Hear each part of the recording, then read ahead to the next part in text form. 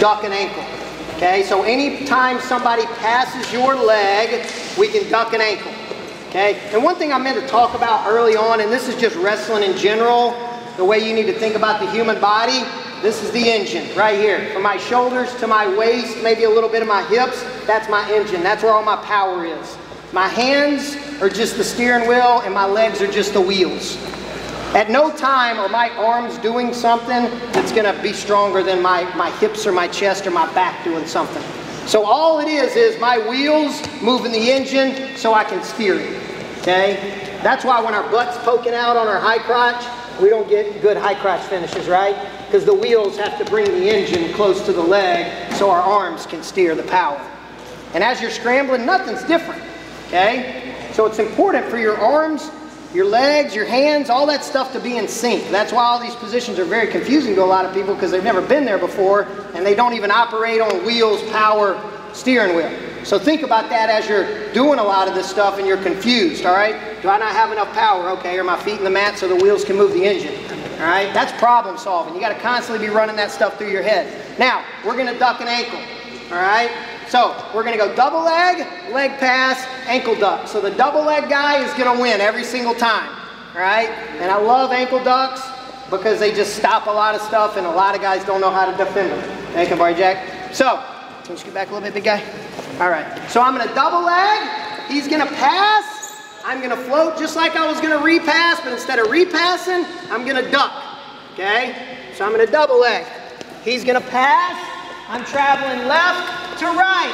Same principles apply. If I'm traveling left to right, I'm going to duck to the right side, and I'm going to duck under the right leg. Good. All right?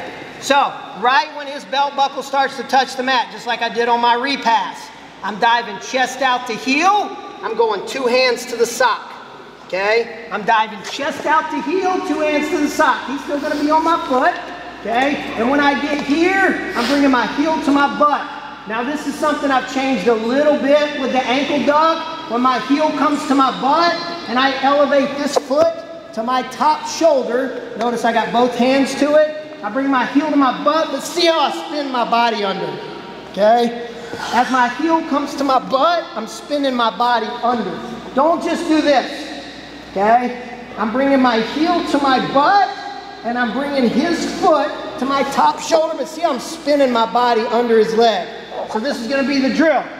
He's going to be on his belly. We're just going to drop down over the top of him. He's going to hook over the top with his left arm over my leg like he just passed my leg. I'm going to dive out, and then I'm going to do 5 of those breakdance moves. Okay? I'm going to dive out. Chest to heel. Heel to butt. And I'm breakdancing under. Coming back up. That's my motion right here. I want you to do 5 each, back and forth. I want you to get this motion. If we can't get this motion, we're not going to be efficient at our ankle ducks. When we learn how to duck ankles, this guy that kind of knows how to scramble is going to pay for it.